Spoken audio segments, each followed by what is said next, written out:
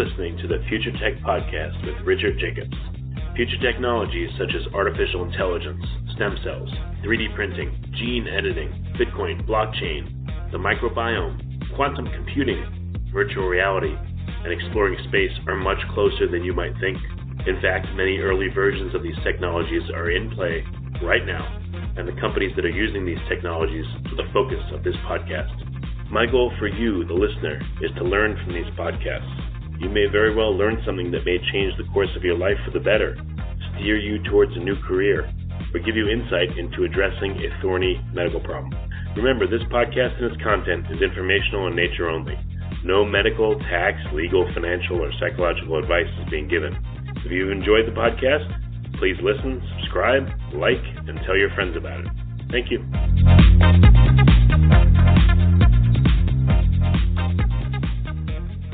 Hello, this is Richard Jacobs with the Future Tech Podcast. I have Luisa Innocenti, head of the Clean Space Office at ESA, the European Space Agency. And they have a team called the Deorbit team. Her and Saman Aziz have been working on ways to catch and stabilize tumbling satellites and clean up the space around Earth. So, Luisa, how are you doing today? I'm quite fine. Thank you very much. Yeah, tell me a little bit about your project. What's the whole point is to just clean up the orbit space around Earth, or is there a different mission?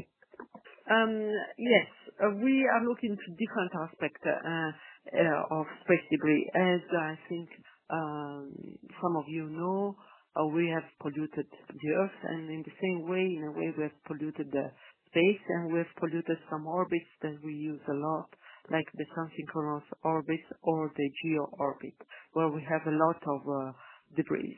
And now we have to stop polluting in the future and remove the debris, the junk that we have left up there. So these are two different aspects in order to preserve the orbits in the future. So when you talk about debris, what kind of debris is it? Any of it natural, or is it all man-made, broken pieces of spacecraft? When we took debris, we only mean man-made debris, and they can have different size. They can be as small as a few millimeters, and up to entire satellites of upper stages, which are still all together, so they are as big as big buses connected together and with a weight of around 10 tons. So the debris size and debris mass is completely different, but any debris which is bigger than, we usually say, few centimeters, because of the tremendous speeds which are involved, if it hits a satellite, it will make it explode. Oh, wow. All debris are dangerous. The small one and the big ones. That's what I was going to ask you, is how small is it before it's not dangerous, but any size is dangerous? Basically, yes, it depends on where it is. We are usually saying that we do not care, between brackets, about these debris which are smaller than 1 millimeter, than 1 centimeter, and because we can protect spacecraft. But for example, one of our own spacecraft, Sentinel-3, was hit by debris on the solar array, and we lost part of the power. We didn't lose the mission, we simply lost part of the power on board. And this debris was only 0.7 millimeter. Oh, wow. So all debris are dangerous. Some can lead to what we call catastrophic collision, meaning we definitely lose the satellite. And these are the debris from few centimeters upwards. So not only does the debris cause millions of dollars of damage, and it could be years of lost time, if it collides with a spacecraft and blows it into fragments, now it'll create even more debris, right?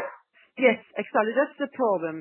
Actually, the point is that by now, debris which are bigger than 10 centimeters are constantly monitored from ground, and alerts are being issued to the operator saying, be careful, you have a debris coming on your way, on your trajectory, and therefore all the operational satellites do what we call collision avoidance maneuver, meaning they move away and then they come back to their initial position. So these, we do not expect in the future to have a collision between an operational satellite and a debris, a big debris, let's say around 10 centimeter and bigger, because there are these collision avoidance maneuvers.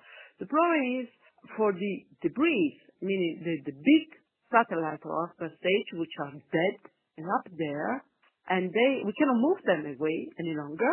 So if they are hit by debris, they will explode and they will create a cloud of other smaller debris. And this can trigger what is called the Kessler effect, a kind of chain reaction by which at the end some of the orbits are not operational. This is the reason why the debris experts are telling us if you want to start and clean up the junk, what you have to do is to remove the big objects, not the small one, but the big one, from the most populated orbits, because those are the ones which which have the higher risk to have a collision, and which then would also create a bigger cloud of debris. So we need to remove the big objects, not the small ones. Well, hopefully there's a lot less of the big objects too. So the 80-20 rule, would say that the big objects are the worst ones. Yes, it is true. There are much less bigger objects, so it should be easier. Having said that, we don't know how to capture debris. Nobody has ever done a mission like that, because a debris is by definition not controlled, which basically means that it is moving around and tumbling, and we do not know how to perform this capture in an automatic way also, because we do not expect to have full visibility on ground during the whole capturing phase. So we need to design chasers which are intelligent enough to recognize the debris, understand how it moves, and then do the capturing and then doing the disposal of the debris. Well, which orbits does this tend to happen in, and how fast is the debris going? The orbit, which one of the most polluted orbit, is the sun-synchronous orbit around 800 kilometers. That's the orbit that we use for remote sensing and for weather forecasts. And therefore that's the one we want to clean first, because it's polluted and because it's a very useful orbit. So this is the orbit. And when we talk about tumbling object, it depends. The Envisat, which was the ESA-owned satellite that we were observing, was spinning at the beginning 5 debris per second, and then it was slowly decreasing the speed, the rotational speed. Then it went up again, and we don't know exactly why, and then now it's stabilizing again around 2 degrees per second. But it's definitely one of the most driving parameters to design a mission, because it's like, if you can imagine a robotic arm, it's like if you try to extend your arm, catch an object which is moving and which is in a way big, and then your arm has to sustain the loads that the tumbling object will impose on your arm, and you don't want the arm to break. I see what you mean. So the shear forces, so the tumbling will create like tremendous shear forces as it hits, and so it'll be okay. So it's more likely that it would glance another object and maybe tear pieces off of it and collide with it and merge. Exactly. Huh. Exactly. And that's the reason why the capturing with the robotic arm is quite complex, for 2 reasons. One is the tumbling of the debris. So actually for a very big debris, like the one we were studying, you would need to do what we call synchronized motion, meaning that your own chaser would have to move exactly as the debris, so that you would not have this relative velocity which would break the arm. So this is one. You need to do this synchronized motion, which is extremely difficult. And the other difficulties in using a robotic arm is then, I guess that you have seen the object, the astronaut and the space station, whenever they try to touch an object, it will fly away. So what you have to do in a way is that you have to encircle the object before you touch it. Right. So that it doesn't go away. So those are the two difficulties. One, to synchronize the motion, and second, to capture before grabbing, we say. Well, okay, so the rotational speed you said is like 2 to 5 degrees a second. What about the linear speed at various orbits, or about, the weather tracking orbit, how fast it is and moving linearly? This is something I don't know out of my mind. Usually it's several kilometers per minute, but I would need to check this. I'm not sure about the linear speed. Anyway, it's not a parameter which is of importance during the capturing, because your own satellite would be moving at the same speed. Okay. The same orbit. We're on the same orbit. Well, how would the speed on the orbit is linked to the altitude at which you are, and therefore we would be moving at the same speed. So why would I collide with something if I'm moving at like 1,000 miles an hour in this orbit? Because so is a piece of junk. You're not powerless. You are moving very fast, but the orbits are not the same, and they have a crossing point. Oh, but the relative speeds shouldn't be very great. Like, is the biggest danger to me as I'm getting into a particular orbit, or is it once I've settled in? Like an object that's in that same orbit, even though it's in a slightly different orbit than me, the relative speed shouldn't be that great of a difference, right? No, it is big. It is big because you are both moving very fast and you collide very fast. It's like having a crossroad in which you have a car going, 100 kilometers per hour, and the other one as well. And when you hit, if you are at the crossroad, the speeds are very big. Well, each speed is big, but the relative speed between the two may not be very big. If I get on the highway, the motorway, and again I'm going 100 kilometers per hour, I get up to speed. Now I'm going with traffic. Even if there's a lot of traffic, unless someone stops, if they hit me, the relative speed won't be a big deal. No, wait. The two things. Sure. For the capturing, it's not an issue because you are moving on the same orbit. It's like you want to capture a car which is driving exactly like you. You are on two separate lanes. Right. Okay? But for the collision, the relative speed is very high. If you are going straight and then you have a crossroad and somebody is crossing at the same speed. Oh, okay. So we are talking about two different things. In my case, I was talking. The speeds are high for a collision. Okay. If two debris hit, the speeds are going to be high because they are not moving on the same orbit. How big is the capturing? Yeah, what kind of variation do you see within a given orbit? Like how high is a given orbit, and what are some of the relative speeds you've seen within a given orbit? When we try to capture, we are going to. It depends which means we use, because for the time being we talked about the robotic arm, and there is another thing which is the net. If I want to capture with the robotic arm, I need to be as far away as 3 meters or 5 meters from the object. If I capture with a net, I will be 50 kilometers away from the object. Okay. Well, what if you have a soft material that the debris can impact, and maybe it slows it down enough where it falls out of orbit? Is that a bad solution or a good one? So, first of all, I would not know.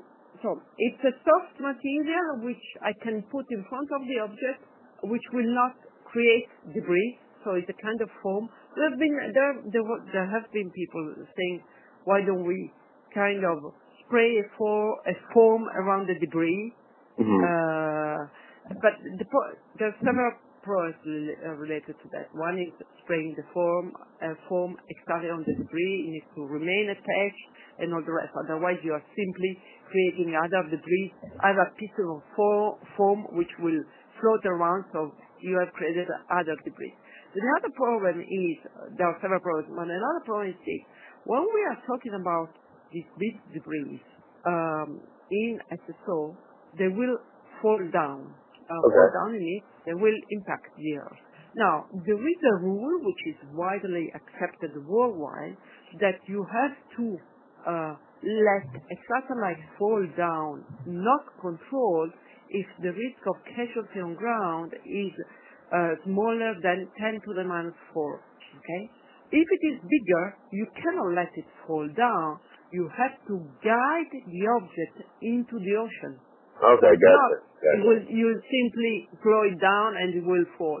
Now, we, as a rule of thumb, we say that an object which is bigger than 1 ton will require a controlled re-entry. Right, okay. So the idea of the foam, in case, could be used for the very small debris, not for the big ones. Well, what about a big net and you're not trying to catch stuff? You just want stuff to impact the net and lose velocity so that it falls down to a lower orbit or it falls into the atmosphere and burns up for small debris. What about that? Yeah, we have studied the net and we are still considering it even for the big object. Now, again, if it is for a small object, again, you need to, the object has to be small, otherwise you will need a controlled re-entry. We've studied the net even to capture Andisat. Why? Because as I was explaining before, to a big object, the capturing maneuver is extremely difficult. You need to get close, you need to synchronize the motion, you need to grab it in a very specific way. While with the net, you can stay far away, you launch the net net closes, and then you can pull it. Now, there are 2 issues linked to that. One is, how does the net open and close in microgravity? And this one we have studied, and we have validated it in parabolic flight, when you have several seconds of microgravity. So we launched net on a scale net, on a small scale satellite, and we have seen how the net opens and closes. So we are confident that we can do this, to launch a net that opens and closes. The problem that we still need to study is, after you close it, as I told you, we need a controlled re-entry. It basically means that you need to pull your big satellite into the ocean. It's like controlling a kite, and so the tether has to be always in tension. And it's also more complicated than that, because you have the thruster, which are firing of your own chaser, because you need to pull. And for example, the thruster should not hit the tether, because otherwise you melt down your own tether. So the re-entry phase, when you are captured with the net, still needs to be studied. Yeah, it sounds like a really difficult problem. It is. It is, but I'm confident that we could solve it. I mean, we've done fantastic stuff in space, and if we give money and time to the engineers, they will solve the issue. I'm not worried about that. In Europe, I used to say we landed the Rosetta, we landed Philae on the Rosetta, so we landed a small robot on an asteroid. With mission which has been frozen for several years. We launched it, we froze it, and then years after we woke it up and down the rest. So those are complicated missions. Going to Mars is going to be complicated, but when they're going to the moon was complicated, but you went there, so it can be done. I'm not worried about that. We can test it on ground, right? In case we could do what we call the in-orbit demonstration, to have a smaller test in orbit to see how it works. So that's feasible, but it requires time and money, and that's where we have a problem. How many large objects are there in that particular weather monitoring orbit? Is there any estimate on them? Do we know? It depends what, I think that we were counting around hundreds of objects bigger than 5 tons. 100 objects? Bigger than 5 tons, yes, something like that. Okay. Do we have any satellites up there with cameras on them where we could watch this lane of traffic or watch this orbit and see it literally in real time? Or is it just such a gigantic space that it's ridiculous to even think about that? No, we at the moment, we observe the object mostly from ground. And we can see them. As I told you, bigger than 10 centimeters, we can see them. We know where they are. The only thing we are not sure about is how fast they are tumbling. This is the point we don't know. But we know where they are, and in fact, we issue the collision avoidance maneuver. We would need cameras in space to track or to even monitor the smaller debris. Because there is still a discussion about the expert on how many smaller debris do we have. Are we talking about millions? We don't know. This is the part in which we would need, we call it in situ observation. How did the debris occur in the first place? Just satellites broke apart over the years up there, or what happened? There are three major things. Well, one is you simply launch your satellite and you abandon it there at the end of life. Those are the biggest debris. Those are satellites which are still intact. So this is one. Second one is explosions or breakups. And these are due either to batteries, which get too hot and then they make the satellite explode. Like it can happen sometimes on ground, and you have to consider them when you are in space and your satellite is dead. It faces the extreme temperature. When it looks to the sun, it's going to be very hot. When it looks away from the sun, it's going to be very cold. So you have yes, because it's we have thermal control on board the spacecraft, but it works as long as it's alive. When that is dead. Well, that's interesting. So if I have a satellite in this, if I have a weather satellite up there, what's the temperature of the sun side versus the earth side facing parts of the satellite? It can be vary from as high as 150 degrees and Celsius and as low as 100 degrees Celsius. Huh. Wow. I didn't realize that. Because the space is cold unless you look at to the satellite, to the sun. Right. And then it's too hot because you don't have the atmosphere to protect you. Wow. So what happens thermally? So what do you do with objects to prevent them from being so thermally stressed that they crack apart? We have thermal control on board of the satellite. So we have heaters and we have the radiators in order to vent the heat. We have the insulation on board. So it depends. These are the things that we usually do. But we know how to control thermally a working satellite. Those are technology which have been there forever. It depends. The design of it, designing the thermal system is one of the sizing, if you want, point on when you do a satellite. You need to decide where you put your heater, where you put your radiators, how big they have to be, and all the rest. So it's one of the input in the design. But it's easy to be done, if you let me say it like that. But it sounds dangerous if any satellite tumbles because, for one reason, thermally, the thermal controls wouldn't work because they would get hot, cold. It would be all over the place. And what happens is that battery explodes and the fuel which remains in the tank explodes. So we have had as high as 250, there's been a statistic like that, 250 explosions of satellites in space. And they created small debris. So, as I was saying, the second source is explosion of satellites because of either fuel or battery overheating. And then there have been two other things which have been some collision, if you want. One was the Chinese doing a test and they shoot their own satellite and they created a cloud of debris. And the other one was a satellite, an operational satellite, which received the warning, be careful, there is a debris on your trajectory. They did not perform the collision avoidance maneuver, and the operational satellite and the debris collide, and they created another cloud of debris. So there are these three different events. Okay.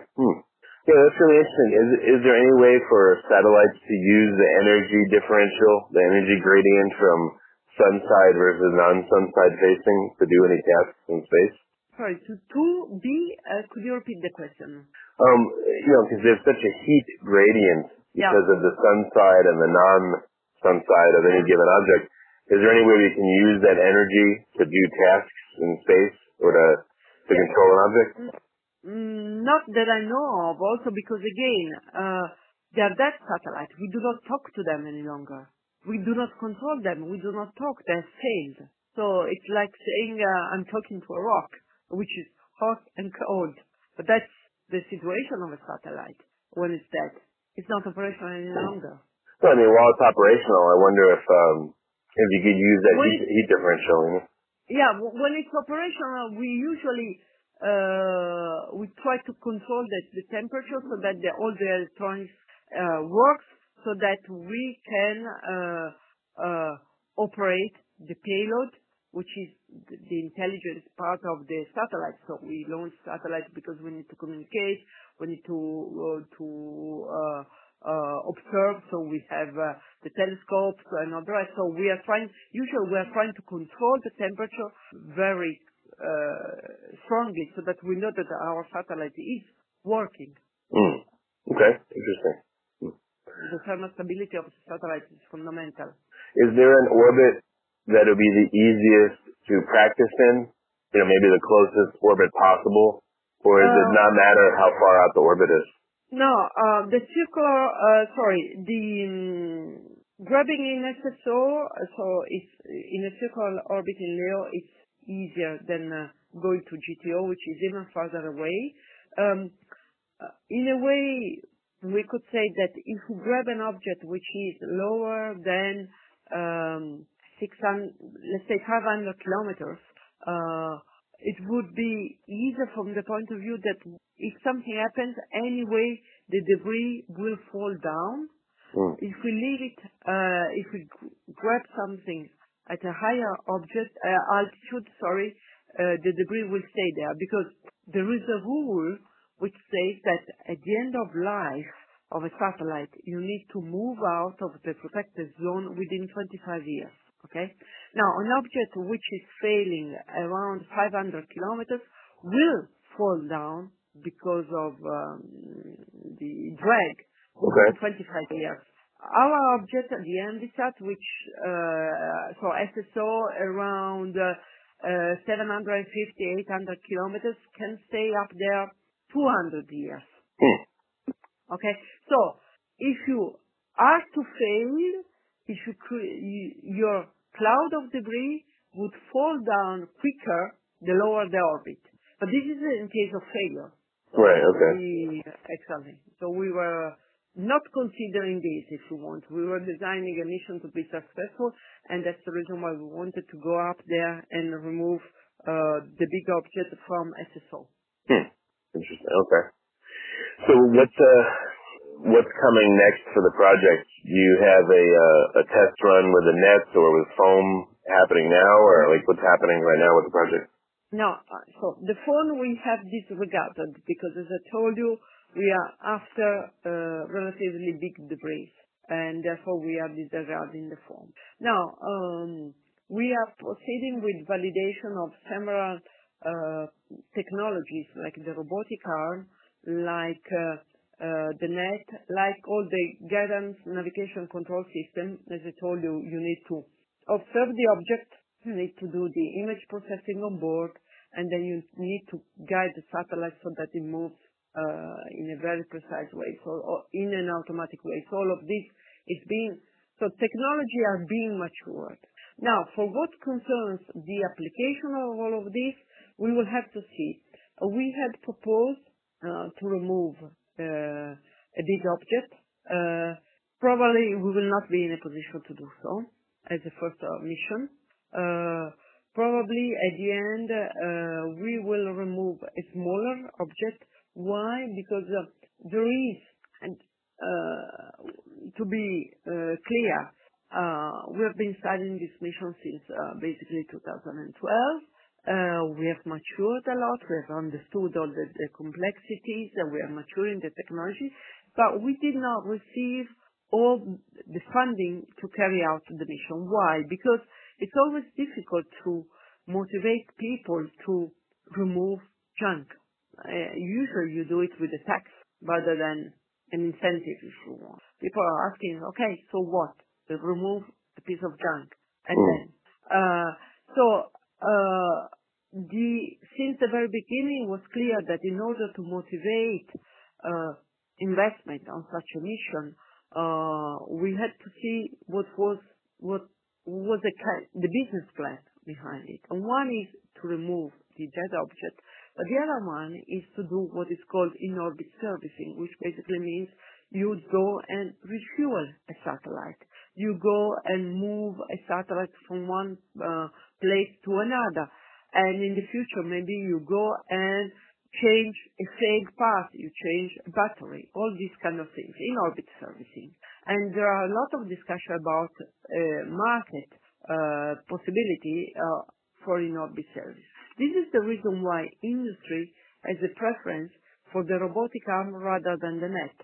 Because you can do in-orbit servicing only if you have a robotic arm, not if you have a net. The net you stay far away from the object. So, since a while we are more focusing on the robotic arm because of the synergy with in-orbit servicing. Lately, as ISA, we are starting to discuss with industry and asking their ideas about removing an object while proving in-orbit service technologies. But we did not dictate which kind of an object needed to be moved. It could have been a smaller one for the first mission. So we are now waiting for inputs from industry, which we will evaluate, and then we will try to get the funding to do such a mission. But most probably the first mission will be for a smaller object, not the big MSAT. Well, the weird thing though about the arm is that, you know, I picture it as like a hand catching a spinning baseball or something. Yes. But how is the robotic arm supposed to, you know, if it tries to stop the angular momentum of the debris, it's going to like tear the arm to pieces, I would think. Excellent. So the joints have to be big, and as I said, if the debris is big, you need to do the synchronized motion. So basically you move at the same speed, you rotate exactly at the same way as the debris, and therefore there is no relative speed any longer. They simply look, we have some simulation, as if they are... I guess I could see like an arm on a ball bearing, like a gigantic ball bearing, so whatever way it grabs the object, it starts to move in that direction, and then it slows itself down, but doesn't turn the whole object it's attached to. Yes, but our idea was to move the whole chaser, the whole spacecraft in the same way as the target. So it's the whole chaser which moves at the same speed as the target, which is complicated, but okay, can be done. Yeah. Now, if you grab a smaller object, which is tumbling less, the forces are smaller. So that's the reason why it could be easier to catch a smaller object. Have you calculated the forces that will be developed by a spinning object? We've done in the case of NSAT, but I don't remember at the moment them out of my head. If you want, I can send them to you tomorrow by email. Yeah, that'd be great. Yes, and when we for smaller objects, we still need to calculate it because we need to each object has a tumbling rate and has a mass. So we need still to define which object, and then we will calculate it. So because we have a range of objects that industry is studying at the moment, which go from objects as small as 150 kilos to 1 ton or 2 tons. So and we are trying to define the tumbling rates. So we only have the forces in the case of MSAT. Yeah, even if you catch a tumbling object, though, the object itself might shear itself into millions of pieces, you know, just because of the... Depends where you catch it. Yeah. Yes, it depends also where you catch it. Because we don't know how our objects are after 20 years in space. You're right. Right. Well, seems like you have a pretty difficult problem on your hands, but I'm glad someone's tackling it, so... Yes, I agree, but that's what makes it challenging. Right, that's true, yeah. Okay, well, very good. Well, where can listeners find out more and maybe connect with you or, you know, pitch you their crazy ideas for getting rid of space debris. How do they get in touch? Yes, very good. And I will send you the value of the forces. Okay, and then the best way to find out more about this is to go to ESA website, and what's the name of your mission? What's it called? It's called Deorbit. Deorbit. Okay, gotcha. Well, very good. Well, Luisa, I appreciate you coming. It's been very interesting. Thank you very much.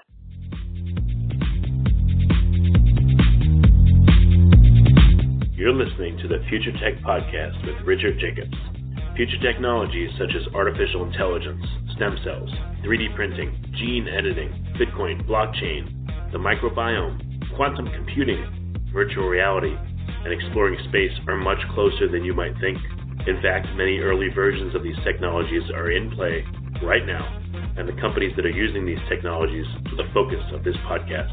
My goal for you, the listener, is to learn from these podcasts. You may very well learn something that may change the course of your life for the better, steer you towards a new career, or give you insight into addressing a thorny medical problem.